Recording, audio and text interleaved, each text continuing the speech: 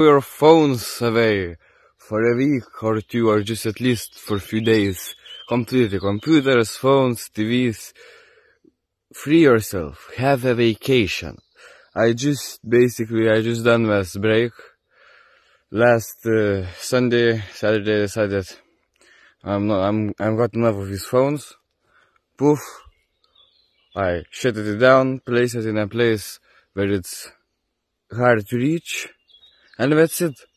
I didn't use a phone, a computer, didn't watch a TV for like a week. Yeah, for a full week, and it's not even that long, but when you're using the phone all the times, it feels like a very long time, but in reality, a week is, poof, it goes by so fast. But from that week, I just feel so much spiritually grown and stuff.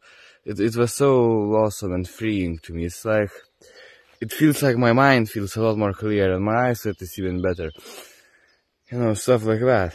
Because sometimes you can get so sucked into this technology, into this social media, that it's not really benefiting you anymore. And in that kind of case, it's really good to take this kind of break.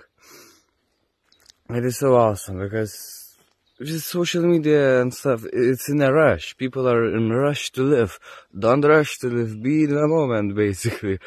And if you're feeling fucked up in your mind for some reasons, then definitely one of the things you want to do is just throwing your phone away. And if you can't, get an old Nokia phone only for calling.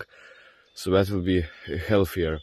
What I can say is the first few days are a bit hard without the phone. But after that, it just feels normal. Like this morning, I was really excited to take the phone, but I was also thinking, well, I could do it for a longer time too. Yeah, for a few weeks, for a month even, in a forest. You know, it's good to disappear sometimes. It's really good. Om Namah Shivaya, basically. So that's my message. Throw your phones away, basically. Om.